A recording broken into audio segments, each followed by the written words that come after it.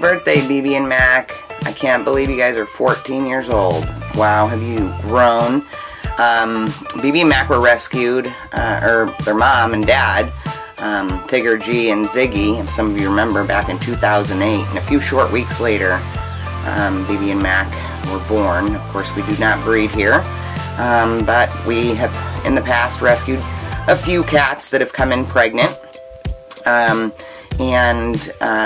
Unfortunately, Tigger G did not know how to care for them, and so we actually had to raise them here,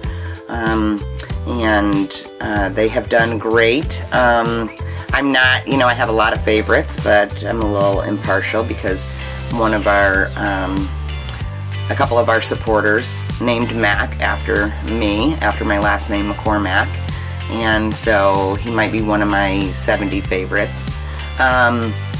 And he's got a great personality, loves to stalk. And then BB King, he's always kind of been a lazy dude. And just this past, or a few years ago, he got diagnosed with cancer, hemangiosarcoma, and he is actually the first tiger that's ever had IV chemotherapy, and we did it right here on site.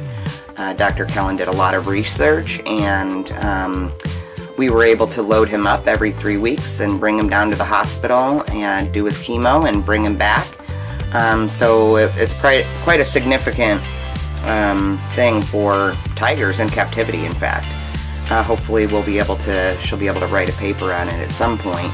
The cancer did come back about a year later, and so we did have to go in and cut a portion of his tongue off. But he survived it all and is doing excellent. And recently, most recently, since they are getting older, we moved them down to Rescue Ridge.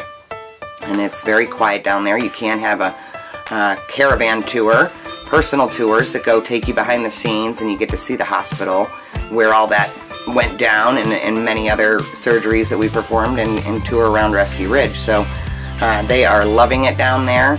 And if you're visiting, sign up for a caravan tour so you can get to see BB and Mac. And happy birthday, boys.